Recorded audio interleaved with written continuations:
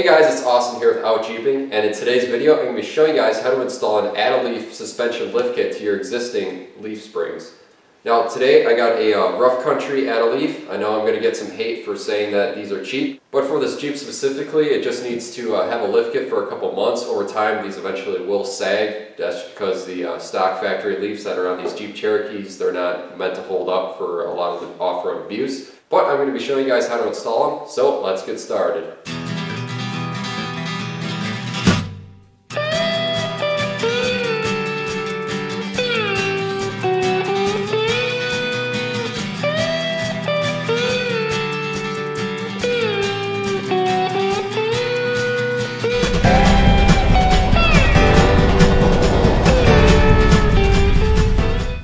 So we're going to be doing these add-a-leafs on this 2000 Jeep Cherokee. It's going to be similar across all Jeep Cherokee models from 84 to 01. Now the way we're going to be installing this add-a-leaf on this Jeep today is with the leaf pack still in the Jeep. And it's going to be a lot easier than having to unbolt the entire leaf spring, because that way we don't have to deal with the bolts that, if you know from these Cherokees, they like to rust inside the leaf spring bushing and then you're going to end up having to cut those off. So this is actually going to be a little bit easier than dealing with that. So what we got to do is actually jack up the rear end of the vehicle with jack stands underneath the frame. That way we should be able to pop off the wheels, lower the axle down with the jack so that way it's at full droop, then unbolt the axle from the leaf springs, then we can proceed to take apart the leaf packs. So let's get started with jacking it up.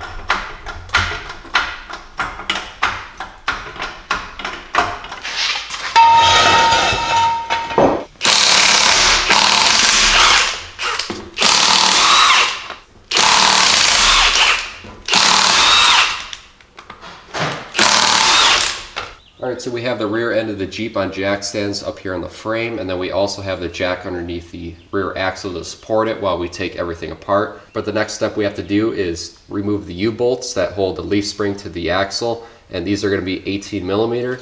And then we're also going to be removing the rear sway bar entirely because it's not necessary for the lift kit we have. So it's also attached to one of the U-bolts up here, so that should take care of this side. Then we also have two 15 millimeter bolts that go up into the frame, so that should take care of that, and it's going to be on both sides. And then we also have to take the rear shocks off. On the lower side we have an 18 millimeter nut that should pop off easily. Then up on the top we have two 13 millimeter bolts. Now if you have factory shocks on here, they're most likely going to snap off when you try and remove those 13 millimeter bolts. So if that happens, you can take an air chisel and actually pound out the welded nut that's on the top side, and then you can actually feed in a 5/16 bolt from the access hole in there. And that's what we're going to do today. And all you got to do is just take a wrench and then hold it from the top side. Now they do also make kits that have a welded nut on a flange, and you can feed that through the access hole. That way you don't have to hold a wrench in there. Rough Country makes it along with a couple other companies, but we don't have that today, so we're just going to have to use it with a 5/16 bolt.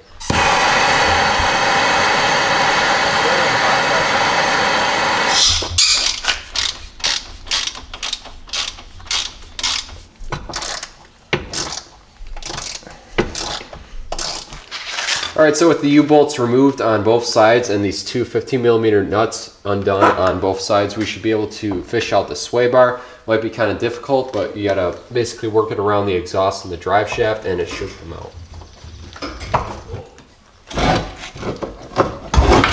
Okay, your hook.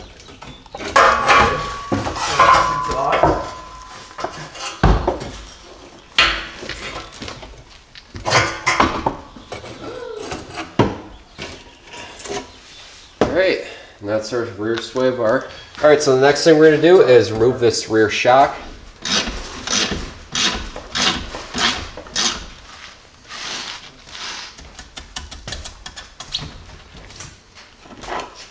Alright, now we just got to get the upper shock bolts, and this axle should be ready for us to drop it down. Alright, so with the shocks out of there, we're ready to drop the axle. I wasn't able to film up underneath on the top side of the shock because it's a little bit hard to get in there, but eventually we got that off on both sides. So we're going to go and drop this with the jack underneath the axle right there. Should also note that the brake line, it's probably not long enough. We have ours disconnected from the breather bolt that goes down to the axle for now. We're going to put an extended brake line on later at a different time, but for now this should be fine. So that way there shouldn't be no binding. Oh. Wow. That's what it looks like when a Jeep sits low. So right now it's actually just rusted on a little bit. So we're gonna give it a couple kicks. There he goes. All right, so now our axle is completely disconnected from our leaf springs. And the next step we gotta do is actually cut off these old factory leaf spring pack holders. I'm just gonna take a cutoff wheel and zip off these 3 right here. And then I'm gonna take a couple C-clamps and clamp the pack together. And then we're gonna cut off the center bolt because it's most likely gonna be rusted. Actually is, because normally there's gonna be a top nut right here. If yours isn't rusted, you can take this top nut and try and spin it off and hold the bottom because all it is a stud. But we're just gonna end up cutting that, and then our leaf pack should come undone once we start loosening up the C-clamps.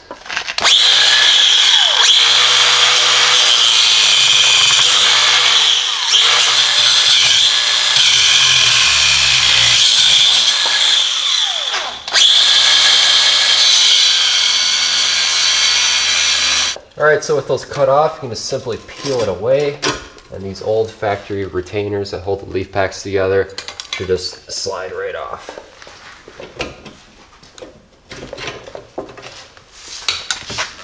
Alright, so now with those retainers off, we're going to take 2 C-clamps at least and put them on each side of the center bolt right here, and then we should be able to cut that off. Okay, so now with those 2 C-clamps on here, it's going to compress the leaf springs together so that way they won't spring out when you undo this bolt right here. So I'm just going to cut this off.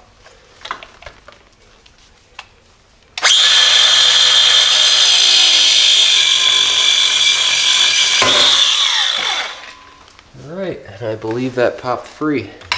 Alright, so with that nut cut off, I'm going to slowly retract on the C-clamps. That way we should slowly separate the leaf packs, and that way they don't just jump apart.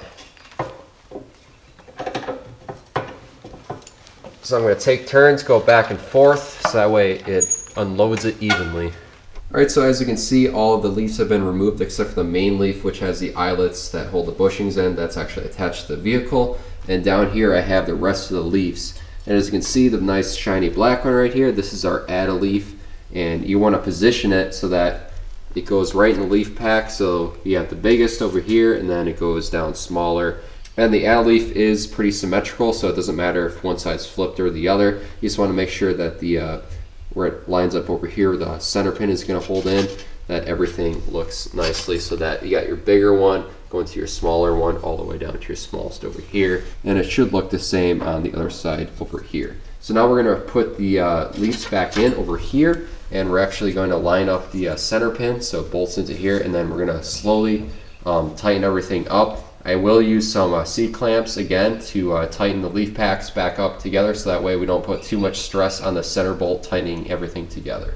Alright, so I had the C-clamps assist me in place, and I'm just going to finish off tightening this down. I'm going to eventually cut off the rest of the stud that's on here, but right now I'm just using a 13mm ratchet wrench, and I'm going to snug this center bolt down right here. And it's not spinning on the bottom, which is nice because it's just a nice stud that's on there. If it is spinning, you can take a pliers or a vice grip to hold it in place while you're tightening it.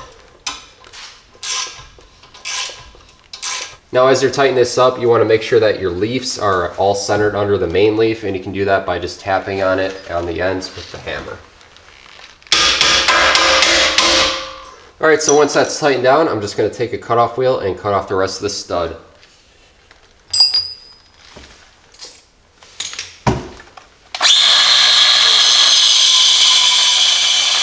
Alright, now the last step we got to do is install our new retaining clamps. These basically just go on here and help the leaf springs from sliding around. And with the kit, they come with new ones. So all we have to do is put these 2 tab ones on the bottom, take our little plate, throw it on top, and line up the holes. And then we just take a hammer and pound in the little tabs, and it should hold it in place. Alright, so to set these clamps in, it's a lot easier if you use a C-clamp to squeeze this all together. Then all you got to do is just take your hammer and pound in these tabs as much as you can with it in the way. And then I'm going to actually remove the C-clamp out of the way, and then I should be able to pound in the rest and pound it flat all the way.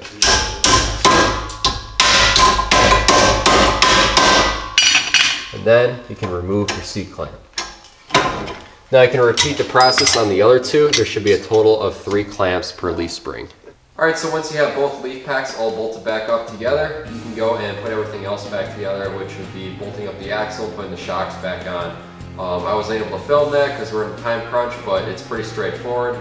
But that's going to be a wrap for today's video. Hopefully you guys learned something on how to do an add-a-leaf suspension, or if you're just rebuilding leaf packs, it's going to be the same process. And this works on other vehicles too, obviously, that have leaf springs, not just the Jeep Cherokee. So if you guys learned something, make sure to like and subscribe to the Out Jeeping YouTube channel. And if you have any questions or comments, make sure to post them below and I'll get back to you shortly. Until next time, I'll see you guys in the next video.